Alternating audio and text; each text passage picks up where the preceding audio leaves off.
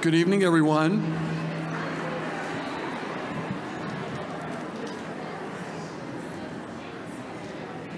Thank you so much for being here, and welcome. My name is David Jordan. I have the honor of being one of the pastors here at First Baptist Church of Decatur. We are thrilled to be hosting this amazing event tonight. We're so thankful for each of you. We are parents and grandparents, regular people, children of all ages, all enthralled by Misty Copeland. And so together, we have a great treat in store. As a church in Decatur, we're thankful to be a part of this larger community, and we're always thankful for the Georgia Center for the Book. And Joe Davich is going to be coming in just a moment and giving some instructions about other events that are going to be taking place. Before we do that, though, some practical things. There are restrooms, men's and women's restrooms at the bottom of the stairs behind you. So if at any point during the evening, if you need to use the facilities, you can access them that way. We're so glad that you're here. We're so thankful for those of you wearing masks. We appreciate that. They are recommended but not required. So we appreciate your honoring the safety of others. And welcome, and let us enjoy this evening together.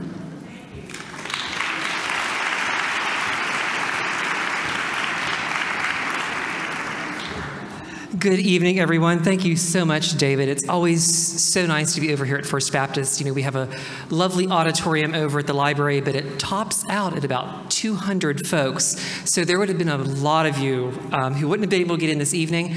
And the relationship that we've had with First Baptist started about 14 years ago. So for the past 14 years, we've been really able to do some large-scale programs and to allow as many readers and fans in as possible. So you can't do these things alone. Of course, I would like to thank Grand Central Publishing and Brave and Kind Books, local independent bookstore here tonight. They have signed copies. They are Black-owned and mom-operated, so do support your local businesses as well. Would like to thank Rise City Dance, who are sitting behind me right now, for the wonderful presentation. Once again, please stick around for a few minutes right after we finish. DeKalb School of the Arts will also be performing for you all to kind of send us out on a high note to enjoy the holiday season. Just a few things. No flash photography and no recording. We want to be very, very respectful to our guests here this evening. And we will pull out a microphone and put it in the center. So after the formal presentation, if you all would like to ask questions, please come up to the microphone. We can't have all of you ask questions because, you know, some of us are a little older and we do need to get home and go to bed. However, we will take about 10 to 15 questions. I am just going to say I think it would be a wonderful thing with so many young fans here this evening if we let the young fans come up to ask Misty questions first. I think we all can agree to that. So I have the honor of introducing two fantastic and talented women tonight. Angela Harris is the Executive Artistic Director of Dance Canvas, and she will be our moderator for this evening. And of course, she really needs no introduction. She is a New York Times best-selling author and the principal dancer for the American Ballet Theatre, Misty Copeland.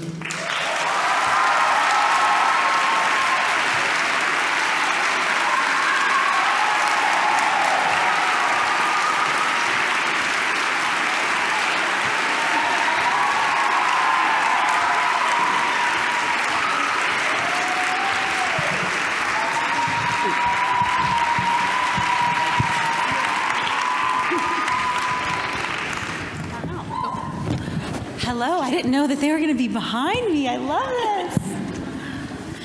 Hi, y'all. Hi. Welcome, and thank you, Joe. Thank you so much for the introduction. We are thrilled to be here today. I'm thrilled to be here. So am I. And to have a conversation with Misty Copeland. We are thrilled to welcome you to the Atlanta area. Thank you so much. And today we're just gonna spend some time getting to know Misty, learning about her life, her time dancing, her rise to principal status within American Ballet Theatre, and then also about this wonderful new book that you've written about your mentor, Raven Wilkinson. So I'm excited to dive in. Let's do it. Okay. So, Misty, for our audience members who might not be as familiar with your background and how you started in ballet or how ballet found you, can you tell us a little bit about that? Yeah. So I was actually born in Kansas City, Missouri. We got some people in the house. And my mother moved to Los Angeles when I was just 2 years old. And with me and my 3 siblings. She was a professional cheerleader for the Kansas City Chiefs.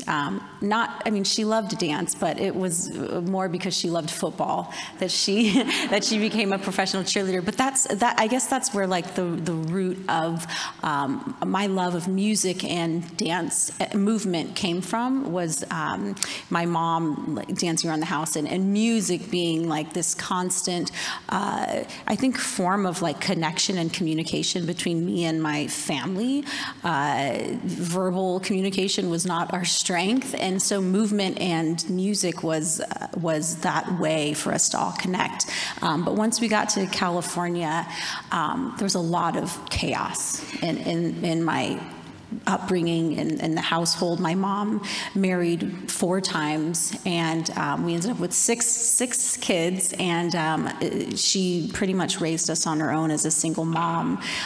So naturally, we went to the Boys and Girls Club, the community center, and that was across the street from my middle school and high school, and it was a place for us to be while my mother was working several jobs, and it was there that I was discovered by the local ballet teacher who was looking for more diverse students who wouldn't have the opportunity or access to classical ballet, and she was looking to bring them into her school on full scholarship. So I was 13 years old. I was literally forced into taking this ballet class, and it was on a basketball court. I was in gym clothes and socks, and I didn't fall in love with it immediately. I was actually, I think 6 months, maybe a couple months prior to me discovering ballet, I had just been named captain of the dance team at my middle school, which was a huge deal because I was so introverted, and it was not something that my family thought I could ever do, because I didn't even want to speak in public, let alone be on a stage in front of people performing. But it just became something that I needed to do. It became a way of me communicating and expressing myself in a way that worked for me. And I guess the rest is history. I love it. What about ballet, especially, drew you in and kept you there? Yeah, I think that there were so many things that I was missing in my life that ballet like fulfilled that need.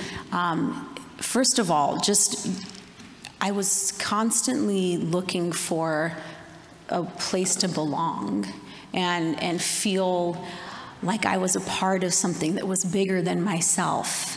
And all of the things that made me different, or I don't know, I felt awkward and ugly and like I didn't fit in. I had these massive feet and these like long skinny legs and this tiny little peanut head, and all of these qualities were perfect for ballet. And I was beautiful when I entered the ballet studio. And it was also, the first time that I felt comfortable in my skin. I felt like it was something for me that I wasn't sharing with my 5 siblings. It was something that made me feel beautiful, and that all of my unique qualities and assets were accepted and a strength. I love that. And the feeling of acceptance and the love of ballet led you to American Ballet Theatre, which is a fabulous company. What did you love about that company in particular as you started to dance within it? Yeah, it's a great question because, you know, as a minority, as a woman of color, as a Black woman in particular, it's hard to find a company that has dancers that reflect you, that you can relate to, you can see yourselves through, and something that my first ballet teacher, Cynthia Bradley, was so great at. She was a white, very eclectic Jewish woman. She was actually the lead singer of like a punk band before she started her ballet school. She was a very unique woman, but she always made me feel like this was a place that I could thrive in, like the ballet world was a place I could thrive in. And she made it clear that from the moment I started training with her, she was introducing me to American Ballet Theatre and their history and their background. Because of all of the top elite ballet companies in the world, American Ballet Theatre has always been one that was very diverse in terms of dancers that come from all over the world. You don't have to come from their ballet school and train in their school in order to get into the company, which you think of the Bolshoi or the Royal Ballet, New York City Ballet, the Paris Opera Ballet. You pretty much have to train in their school so that you can get into the company. And ABT is just very diverse in terms of, you know, culturally where the dancers come from, what they look like, their body types. Right. So she felt like it was a company that if I were to join a major company, that would be one that made sense for me. So that became my goal from day one. From 13 years old, it wasn't like, oh, I'm going to take this extracurricular, you know, this ballet class for fun. From the moment that I took that class on a basketball court, she said, I think you're a prodigy, and if this is what you want to do, then we've got to get serious. And I was taking, you know, up to 3 ballet classes a day, and ended up becoming a professional at American Ballet Theatre after only 4 years of training.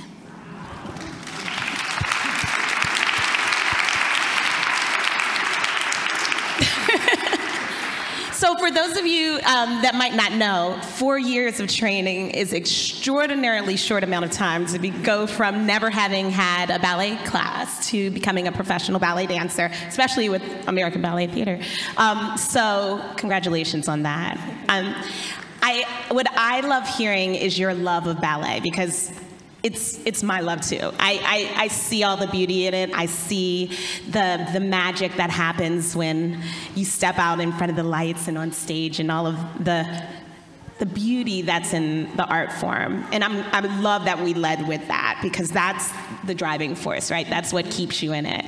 But one of the things that you mentioned is that your teacher was very clear that she was going to help you find a diverse company, and a company that celebrated differences and reflected the community. Can you tell us a little bit, especially for audience members that may not be in the ballet world, what are some of the challenges in the ballet world when it comes to diversity?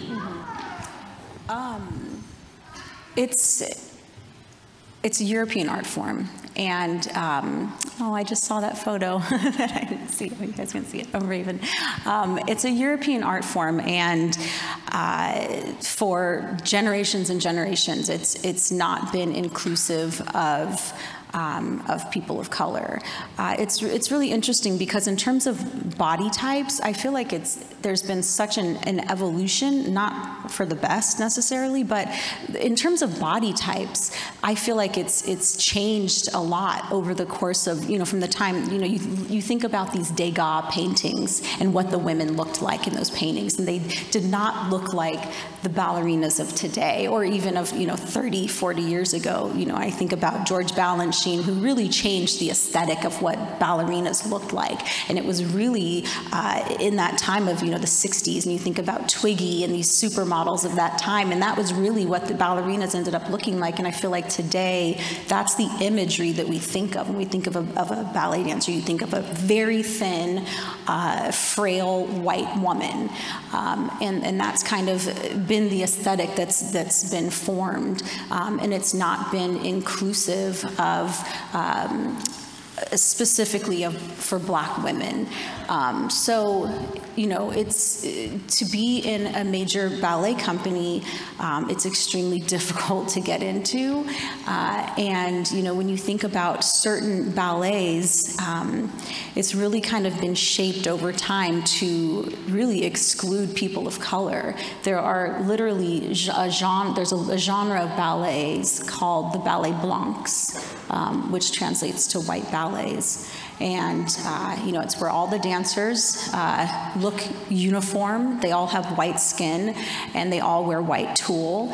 And so for a brown body to be a part of that, you know, we've been told for many generations that Black women will break the line. They will ruin the aesthetic of that uniform, unison look. So, you know, there's a lot of challenges when it comes to just fitting in and changing what that image looks like. And that's been so much a part of my mission since I became a professional dancer. It's kind of going back in our love of ballet. You know, I love the history of it and being a part of something that has so much history and that's so much bigger than me, but getting to the root of the purpose and why ballet was formed and what we're doing. And we're there to tell a story through our bodies. And it shouldn't have anything to do with what we look like, really. You know, it's what you're bringing from inside and how you're making the audience feel. So that's always been in the back of my mind as my goal, and that's what I love about these full-length story ballets. Well, some of them are problematic and we need to move on from, but a lot of them, like, it's incredible to take on these characters and be an actress on stage and tell a story. Yeah. And I think, too, when I saw that you wrote this book about Raven and her being your mentor, I think it's really incredible that ballet hasn't evolved a whole lot.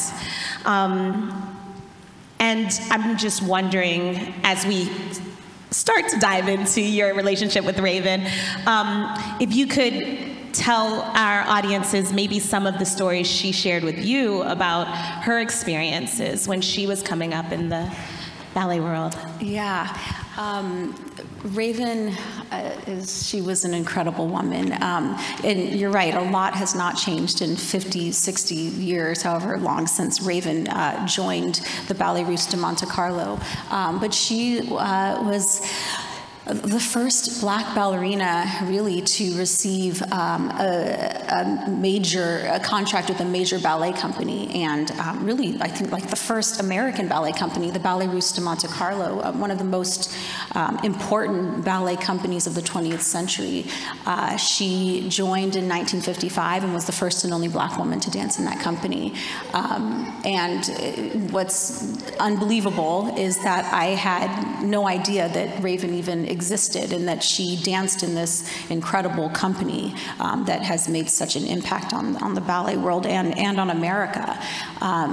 She was a part of a documentary on the Ballet Russe. I was home one Saturday night in my 20s. I should have probably been out at the club, but I wasn't. I was like being a bunhead, and I was like, I want to learn as much as I can about this world. And it changed. That night changed my life. You know, I saw this Black woman come onto the screen, and it was the first time that I felt like I had a purpose that was bigger than me. And to know that, you know, what she was going through, I mean, clearly what I'm going through is nowhere near the adversity that she experienced in terms of racism in the 1950s, but that I had a responsibility to share her story and get it out there to more people. But Raven, she danced for the Ballet Russe. I think only 2 years after she joined, she was promoted to soloist, which is, even to this day, that's like unheard of for a Black woman. So to think of in 1957, it was unbelievable. And it just really showed how talented she was. She danced for the company for about 7 years. They toured a lot through the South. She performed a lot in Atlanta, but she experienced a lot of adversity. Her life was being threatened by the KKK, and she ended up leaving the company eventually and moving to Amsterdam to dance professionally there with the Dutch National Ballet. But after learning of her story, a year later, we met. I found out that she lived a block away from me on the Upper West Side in New York City. It was unbelievable. And she was just a huge part of my life. And the stories that she would share and the lessons that I learned from her, she was such a unique mentor. She wasn't someone that would, kind of sit me down and, as ballet dancers, she wouldn't give me corrections after a performance. Like, that wasn't the kind of mentor or teacher that she was. She was a fan and a champion of me, but she would just share these stories and her experiences of things that she had to overcome. And it wasn't about, again, just saying, these are the things I'm teaching you, but it was me kind of deciphering, like, what are the lessons in these stories that she's telling me? And it was such a beautiful way of, leading by example, the way that she handled herself in so many unbelievable circumstances. She showed me what it was to have humility and grace and empathy. I love that. I was reading a passage from the book where you went in and saw a cast list of, I think, Sleeping Beauty, and your name wasn't in one of the roles that it should have been in. And your conversation with her and how she made you think about the situation differently, and then how that changed how you reacted to it. I'd love for you to share that story, if you don't mind. Yeah, I think that it's something that's so ingrained in us as ballet dancers. It's just a part of the culture where we're not really, it's not like reinforced that we should have a voice, that we use our bodies to communicate and to speak, and that, that we're not really taught to be, to advocate for ourselves and have agency over our careers. And so that's a really difficult thing as a professional when you are not getting opportunities, and then you don't know how to have these kinds of conversations with your boss or your artistic director. So yes, I had been a soloist in the company, and as a soloist, you typically are cast in soloist roles. You are no longer in the corps de ballet. You are not yet a principal dancer, but there's a role of Princess Florine in The Sleeping Beauty, which she dances the pas de deux with the bluebird. That's the famous bluebird pas de deux. And all of the soloists in the company were cast in this role except for me. And it was just really shocking because I had done comparable roles in other classical works. And, typically I would say to myself, well, there must be something wrong. I must not be talented enough. I must not have the right look or whatever it is they're looking for, and then not say anything and just hold it all in. And after, having conversations with Raven, she was always just really thoughtful, and things were just simple. She was like, well, go talk to your boss. And I was like, oh, okay, I guess I could do that. She's like, I'm sure you're not the first dancer in history to ask for a role, and a role that you should be dancing. But one of the more, I don't know if it was shocking, but to go into Kevin McKenzie, the artistic director of American Ballet Theatre's office, and for him to not even realize that, he thought I was cast, and he actually thought I had performed the role before, which was shocking, and it was like, no, I've never danced this part, never even learned the role, and he was like, oh, well, it's just an oversight. And I feel like that's, it was kind of like, well, how many oversights have there been throughout the course of my career? And it's just so fascinating that, Black dancers are told that we don't fit in, we stand out too much, but at the same time, we're not seen or heard. And it was just one of those moments where I realized just how important it was for me to have a voice and for me to stand up for myself. And it was so simple in the way that Raven just kind of coached me and pushed me to do that, to be an adult and stand up for myself. I love to hear that too, especially with so many young artists in the room, because I think in our ballet training we spend so much time not talking. We're at the bar, we're getting choreography put onto us.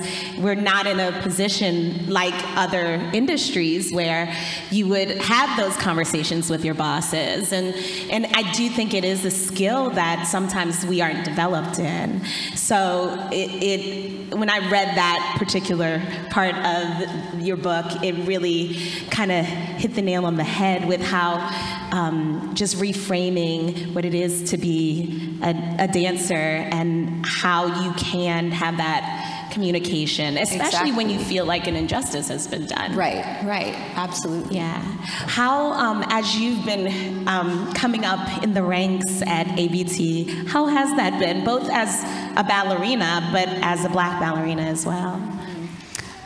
It's been a long road. For people who aren't familiar with, the ballet world and the trajectory, the typical trajectory of a professional dancer. When you join a company, there's the corps de ballet, which is the large group of dancers that frame the dancers in the center. They create the atmosphere. They work incredibly hard. One of the hardest roles I've ever had to be a part of the corps de ballet. And then there's the rank of soloists, and you do featured roles, and there's the principal dancer. They're the lead. That's typically what, like an American ballet company, the structure is. And when you join a company, the artistic staff pretty much, there are dancers, of course, that will grow and maybe change the way you think about what their path might be. But pretty much when you join a company, they know which dancers they're going to have their eye on and start to nurture to become soloists and principals. But in my case, I spent 7 or 8 years in the corps de ballet, which is usually, if you're in the company, if you're in the corps for that long, like, you're not moving up. I was then promoted to soloist, and I spent 7 years as a soloist. Again, if you're a soloist for that long, you're never going to become a principal dancer. So for me to spend 15 years in the company before I was even given the opportunity to do a principal role and then to be promoted is not the typical path of a dancer. So I knew, though, that from the moment that I started dancing, that I didn't have the typical, journey of a dancer, and so I never allowed myself to think that I had to, look like the dancer next to me and have the same trajectory. So I just never gave up, and it was really, really difficult to watch, my colleagues and peers continue to get parts that I knew I could do and I knew I should be getting. And my strength was having mentors in my life like Raven and so many other incredible women in my corner that were there to remind me day in and day out that I could do it and be that strength for me and keep me on track and focused. But it was really difficult. The first 10 years of my career, I was the only Black woman in a company of 90 dancers.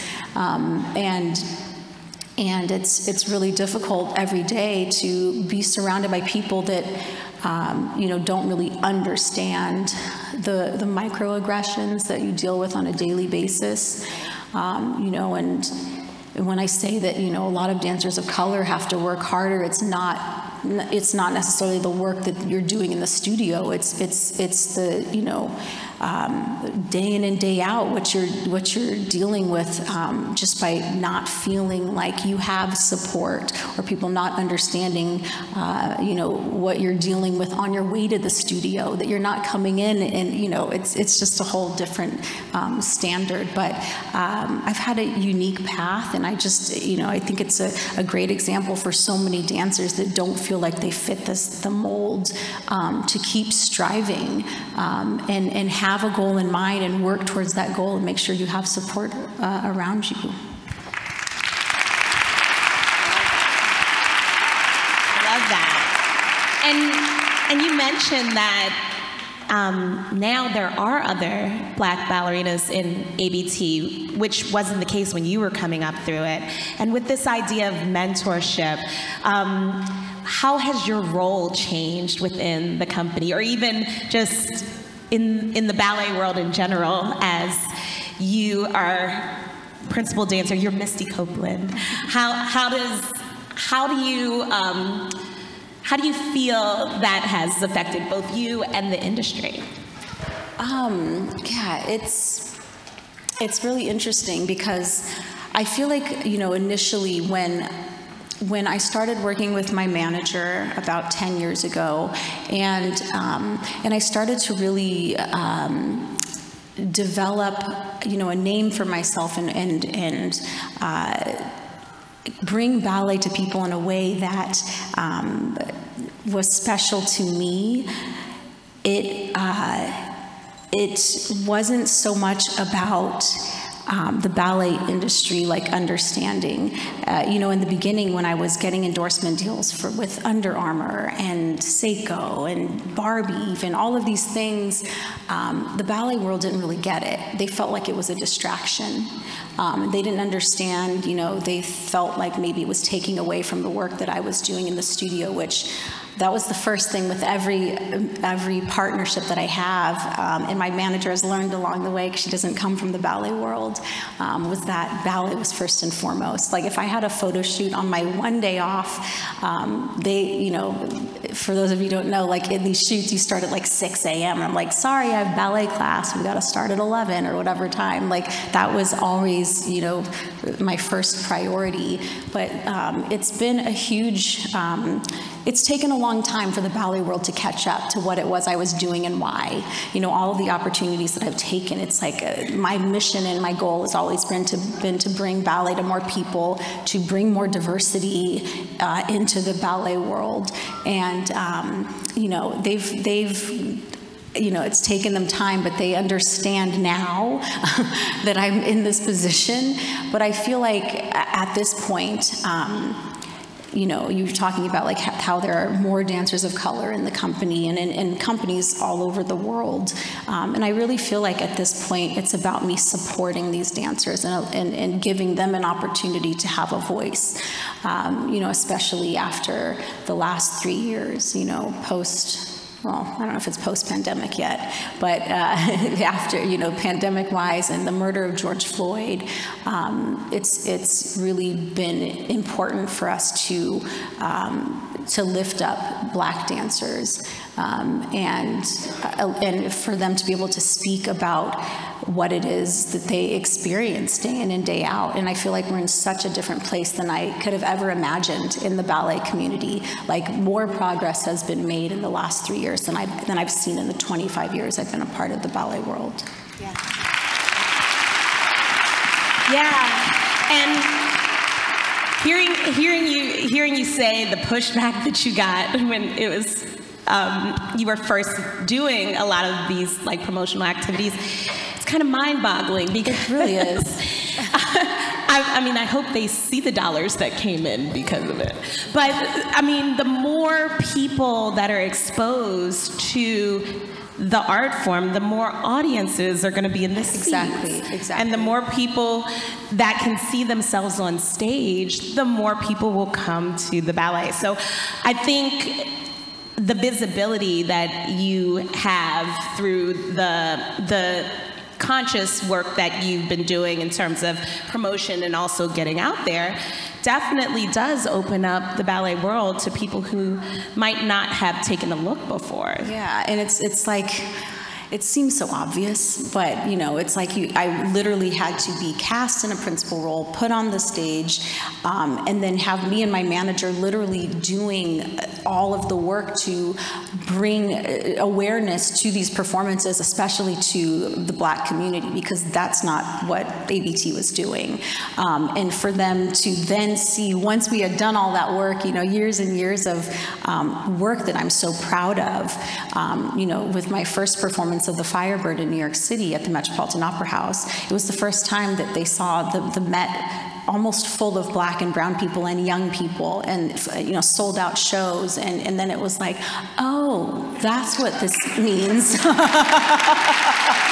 it's like, you know, but you know, it seems so simple. I mean, it's not that simple, but you know, for young people to come into the audience and see themselves reflected, and not just because of the color of my skin, it's, you know, so many other things that they could be connecting to, having a curvier body or being more athletic and muscular, or maybe they felt they were too short to be in this field, or whatever it is, just to come and see the beauty and the diversity of bodies and talent on the stage, you know, that's what should be reflected in the audience as well.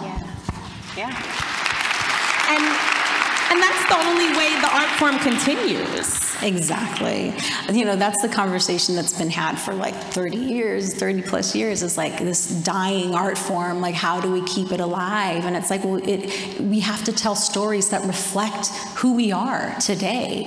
And you know, that's a part of the evolution of ballet too, that we're just now getting to, is how do we start to create, you know, we were talking about your friend Christopher Rudd, and how do we start to create works that reflect all communities? And I am proud that, you know, ABT just this past, was it spring, fall? I don't even know what month it is, that the company put on their first, it was an all-Black production with Christopher Rudd being a Black choreographer. We had a Black composer, a Black conductor, a Black costume designer, and it was an all-Black cast at American Ballet Theatre. I never thought I'd see the day.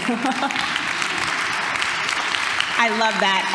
And I'm just going to say out loud, too, when those things happen, we need to go see them and support them so they'll continue to happen, too. Yeah. Before I open it up to questions, I want to circle back to this idea of mentorship. I was sharing a little story backstage about how Raven has a connection to DeKalb County. She would visit Atlanta often, and when she came to this area, she would go to DeKalb School of the Arts, and she coached the students there on Sleeping Beauty, and one of the Auroras from DeKalb School for the Arts, Sleeping Beauty, actually became pen pals with Raven. So hearing some of the stories that you had of her, how do you think her legacy lives on through you? Oh my gosh, I mean, I truly don't think that I would be a principal dancer had I not been introduced to her. And, you know, she really, again, like, she gave me this push to go further. You know, after 15 years in the company, it was like, what am I, you know, I had those moments like, what am I doing here? Is this really gonna happen for me? Is this really the path for me? And Raven made me understand, like, the importance of carrying on her legacy, but not just hers. Like, the reason the book is called The Wind at My Back is Raven would say that to me before every performance. She would leave a voicemail, or we would talk in person or on the phone, and she would say, whenever you're on the stage, let me be the wind at your back. And it wasn't just about her. It was like so many Black dancers that have come before me who are on the stage with me, like pushing me forward. And so, you know, I just feel like it's a part of my responsibility, a part of why I'm here, is to share her story, to share their stories. You know, I'm so proud of this book, but also of Black Ballerinas, the book that came out last year. And there are so many other stories that need to be told, but if, you know, if the ballet world isn't going to write our history, or the world isn't going to write our history, we have to do it ourselves.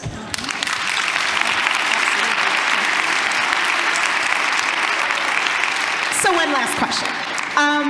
If you were looking back, or actually if you're looking out at these lovely young people all in the audience, and you were giving them a piece of advice, especially young Black ballet dancers that might want to pursue this field and a career in it, what would your advice be?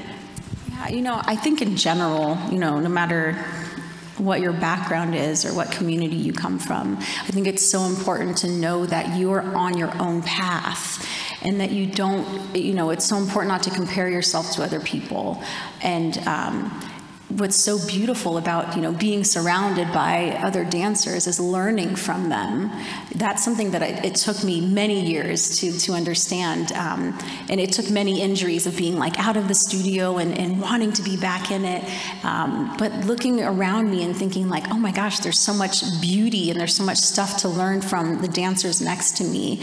But it's really important just to know that there's so much power in being yourself and being a unique individual, and knowing that it's not a weakness by having to ask for help or guidance or support.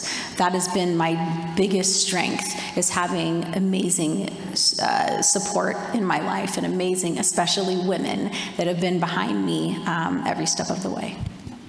I love it. I love it. So now it's your turn to ask questions. So Joe's coming up with the mic, and let's say if you have a question that you would like to ask Misty, if you can just get in a line behind the mic here. Oh my goodness. I love seeing all these little ones.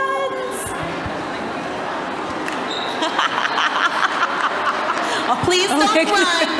We're gonna try to take as many questions as possible, but line up in a organized fashion. They're gonna be here all night.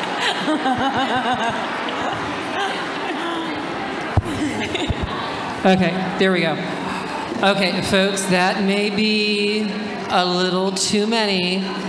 Just, we do need to get Misty back home at a reasonable hour. So let's start with about 10. So everyone behind the lady with the glasses on top of her head, wave, wave, wave, wave, wave. Just go ahead and maybe just sit down behind her gently, gently. Sit down behind her, and we'll see if we can get to those, okay? No, sorry.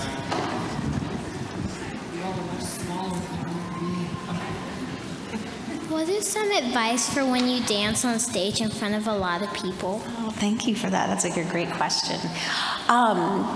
I think it's so important to remember what it is you're doing and why you're doing it. I think that often we get so carried away, and we think about who's in the audience and maybe what people are thinking or anticipating something bad that might happen. I think it's important to remember that you're doing it because you love it, and that the people in the audience are there to support you. Remembering that they're there to be entertained. They're not coming to wait for someone to fall or make a mistake, but that it's important just to remember why you're performing and why you're on stage. Yeah. Thank you. Hello. Hold on a second. Okay. I'm a ballerina right now, so is there any advice to be a good ballerina just like you?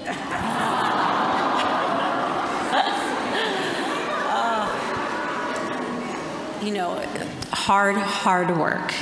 I think that it's important to make sure that you're consistent and you go to class every day and you put in the hard work. But I think what's equally as important that we often forget, even as professionals, is that rest is just as important.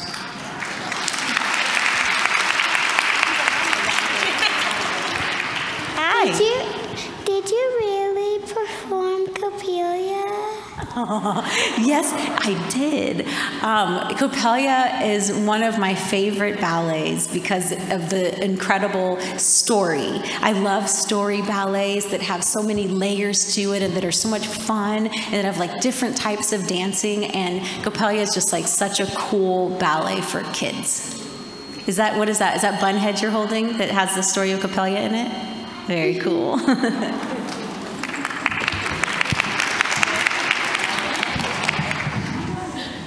What was your favorite performance that you have danced to?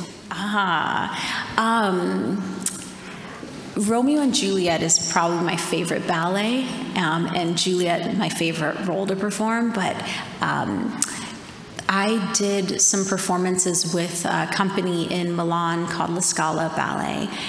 To be in Italy performing that ballet with one of Italy's biggest ballet superstars, Roberto Bolle, was like a dream come true. Yeah. Also, some performances I've danced with Prince were probably up there too.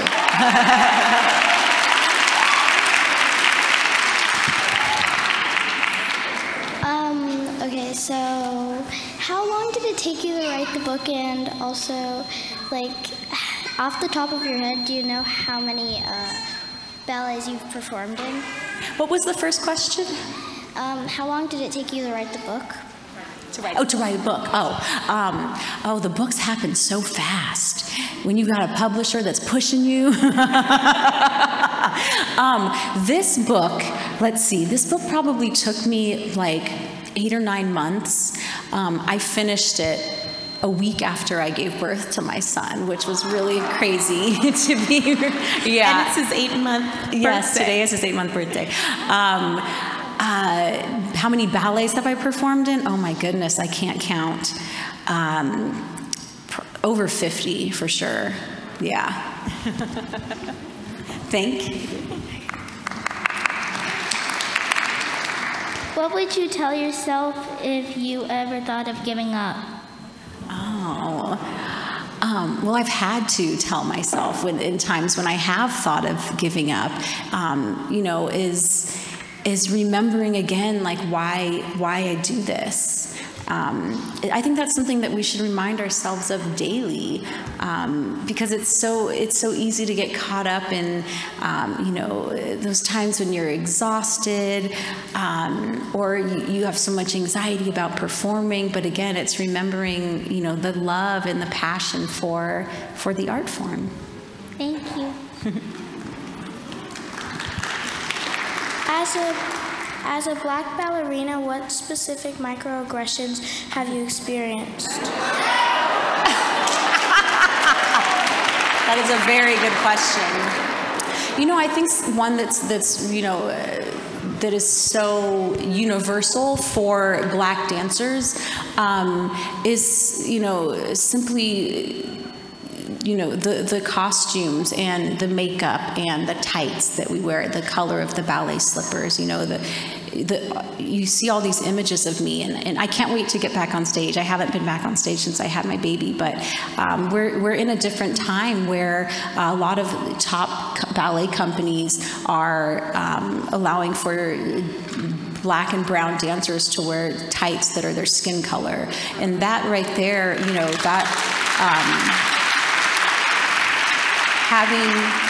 having tights and ballet slippers that are literally called, the color is European pink, that right there is it's telling you don't belong in this world, you don't belong in this field, that's what the color of your skin should be in order to be a part of the ballet world, and that's something that we're fighting to change.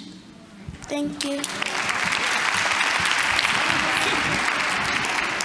I have 2 questions.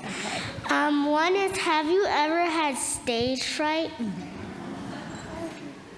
What's the other one? And the other one was, what was your favorite part about dance? Oh, okay. I've never been one that got nervous on stage. It was actually like everything outside of the theater gave me anxiety from when I was a child. Just being at school. I used to rehearse going to school. Like my mom used to take me in the summer and walk me through like where my classes were going to be because I was so anxious about being late or, there was so much anxiety and uncertainty in my life. And ballet was the first thing that gave me this sense of stability, and being on stage and not being able to see the faces in the crowd, but just feeling like I was up there expressing myself in a way that suited me, through my body. I felt so safe on stage, like protected, like I was in this beautiful fairy tale bubble.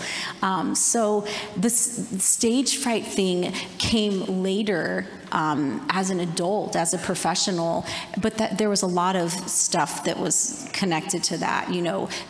Probably doing my first round of Swan Lake performances, because as Black women, we've been told this is not a role that you can ever portray. You could never be the Swan Queen. So taking on that role as a Black woman, the first at American Ballet Theatre to perform it, there was so much pressure that I felt like if I fail, what does that mean for the future of Black dancers in this role?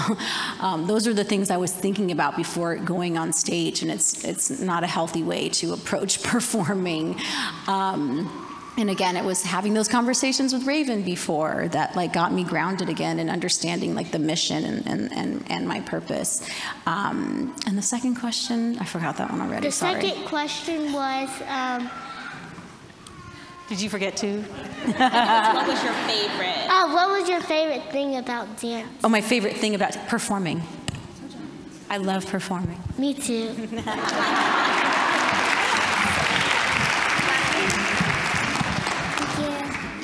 Hi. Hi. So before you go on stage, is there anything that you tell yourself to maybe calm you down? I don't really have any rituals or things that I do before performing. I like to just keep things really calm, and but that's how I approach my everyday life. Even before class, I don't change what I'm eating, but I like to just do things that I would do on a everyday basis. So I love to have music playing in my dressing room, and that can be any kind of music. People think I'm crazy when I got Drake playing before Swan Lake, and they're like, "How is this getting you prepared?" And I'm like, "Well, it makes me feel grounded and I'm just it gets rid of all the nerves and everything." But I guess the one kind of ritual that I have is just going on stage prior to any other dancers being out there. There's no one in the audience, and just feeling the floor and the energy and just getting used to the atmosphere. Thank you. Yeah. Hi. Hi. What motivates you for you to be able to do a dance every year?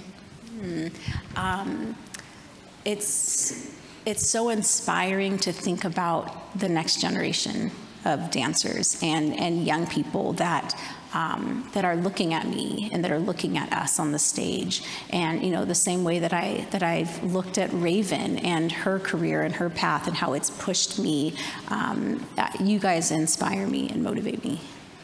Thank you. Hi. What was your biggest challenge to your dance career, and how did you overcome it? I've had a lot of challenges. One of the harder, injuries, dealing with injuries, it can be really tough for dancers and for young people. When you feel if you miss, a month, that it's the end of the world and that you're going to fall behind. And it's about being patient and taking care of yourself. And there's still so much learning to do when you're not on your feet and performing. One of the worst injuries that I had was at the worst time in my professional career. It was right after I'd been given my first principal role of the Firebird. I had done my first performance in New York City to that amazing audience of diversity. And then the following day, I had to pull out of the season and wouldn't perform for almost a year because I found out I had 6 stress fractures in my tibia. And I ended up having a plate screwed in and was told I was never going to dance again. But I found a surgeon that said he could get me on stage. And it was really just about continuing to work on things that I had control over. So though I couldn't stand or walk, I started doing floor bar. So I was taking ballet bar, laying down on my back, my side, and my stomach, and continuing to work on artistic things like with my upper body that I could control. So it was having, again, like doing the research, finding the right team of people and teachers that could work with the limitations. Thank you. Yeah. Hello. Hi. What was your main goal that you wanted to achieve during your dance career? Well, I think that initially, it was becoming a principal dancer. That was, when I joined the company, that was what I was striving for. But I think beyond that, what it became was, how can I bring more people to this art form? How can I bring more diversity and get it out there to more people? And that's still my goal. Thank you. Yeah. Okay, so my question isn't going to be as good as everyone else's, but what's your favorite role that you performed in the Nutcracker? Oh, yeah. It depends on the version, but I would say Clara. It was the first part I ever did in the Nutcracker.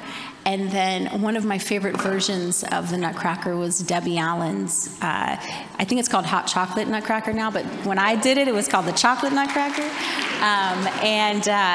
It was just an amazing experience to be a Black ballet dancer on the stage, surrounded by so many dancers of color and doing so many different types of dance. So I would say that Clara is probably my all-time favorite. What's your favorite? Probably, I don't know, probably Party Child. Which Party Child. Okay.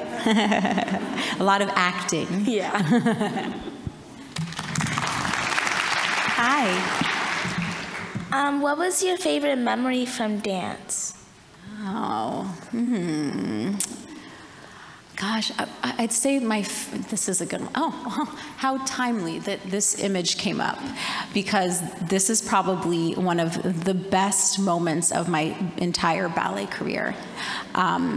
This was after my first Swan Lake in New York City as the Swan Queen, and it's tradition in the theater world, but in the ballet world, that the people who come on the stage and bring the ballerina the flowers at the end of the performance are the ushers, and they're typically men. Only men come on the stage and bring the flowers. So me and my manager, my team, we fought really hard to have 2 iconic Black ballerinas be the ones that bring me the flowers. So we had Lauren Anderson, former principal dancer with the Houston Ballet, the first Black ballerina there, and then Raven Wilkinson come on the stage and bring me flowers. And it was one of the most overwhelmingly emotional moments because I knew that, what it meant for Raven to stand on that stage of the Metropolitan Opera House. She never got that opportunity in her career.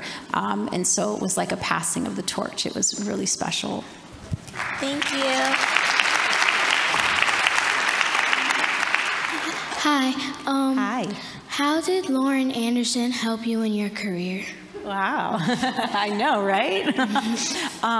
Lauren has been just an incredible inspiration. First of all, I remember being 15 years old and seeing her on the cover of Dance Magazine, I think it was, and just being so stunned to see a ballerina with chocolate brown skin. I was like, what? It was so foreign to me. I couldn't understand what it was I was seeing, because it was just so different and so special, and like I connected with her. And then I met her for the first time when I was, I think, 19 or 20, when the ABT was touring through Houston, and she just took me under her wing. And it's like the power of representation, but the power of having people invest in you and connect with you.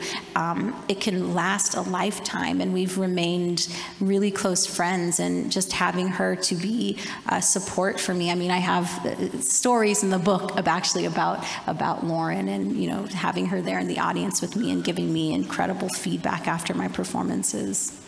Thank you. Thank you. Hi, I just want to say thank you for letting us read your books that you made, and I also made this cereal box report about you. Thank you so much. Oh, yeah. Is that for me? Can I have it? Okay. Thank you so much. It's nice to meet you.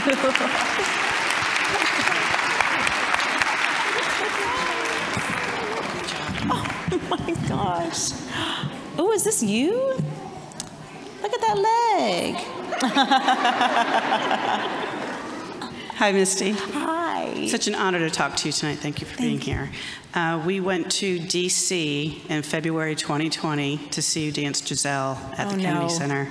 And unfortunately, you were injured. I said, oh no, because I was injured and I didn't do that. And Skylar Brandt danced it, and that was lovely. But the question probably that everybody has is, when are we going to see you back on the stage?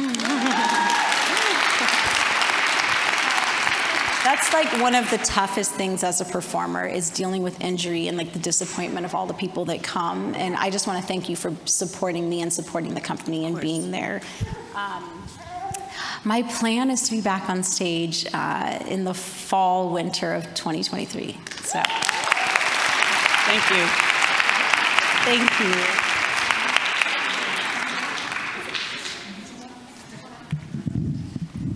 Hi. Hi. So I have one question for you.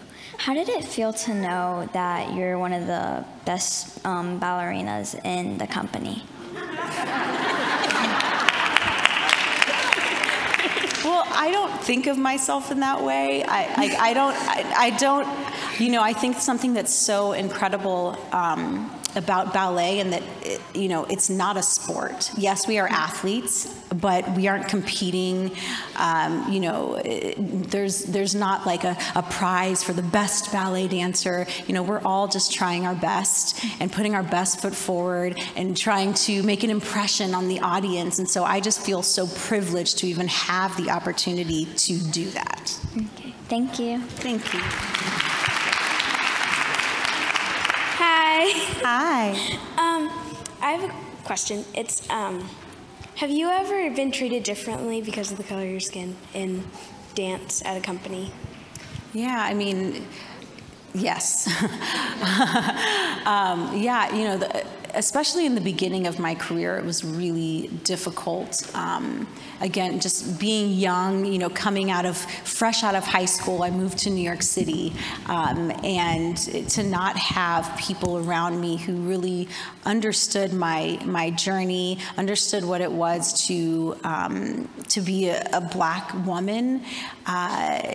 There definitely were times, I don't know, I think about this article that came out in the New York Times called "Where Are All the Black Swans?" And I remember for the first time feeling like heard and seen by someone, that was talking about these issues, and then to walk into American Ballet Theatre and have no one understand what this article meant and feel like it wasn't even relevant was really heartbreaking. And it's just taken time, for me to connect with people on a human level and have real conversations with people about these issues, and get them to understand where I'm coming from, even if it's not their experience. Thank you. Oh, I'm glad we're in a church. I had to say a prayer before I did that. Okay, so quickly, that's all the time we have for questions. I'm sorry. However, We do have one more performance this evening from the DeKalb School of the Arts.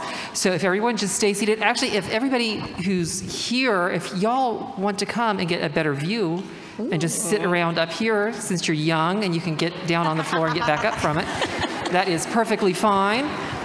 Ladies, do you all kind of want to get ready? Folks, could I get some help to get the chairs? Misty, do you want to stick around for this one? Yes, I do. Absolutely. Okay. Thank you all so much for coming. Thank you, Misty. Thank you.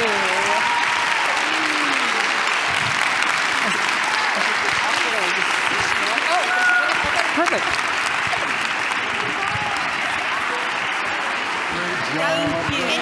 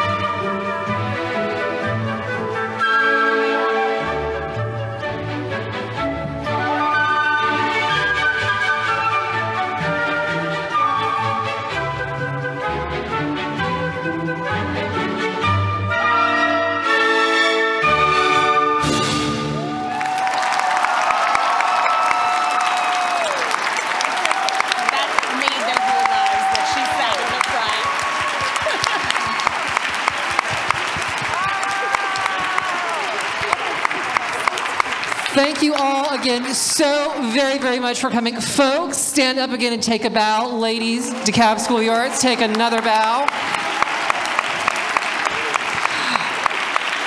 Have a wonderful holiday season. Ladies and gentlemen, Misty Copeland. We will see you all again in 2023. Have a wonderful evening.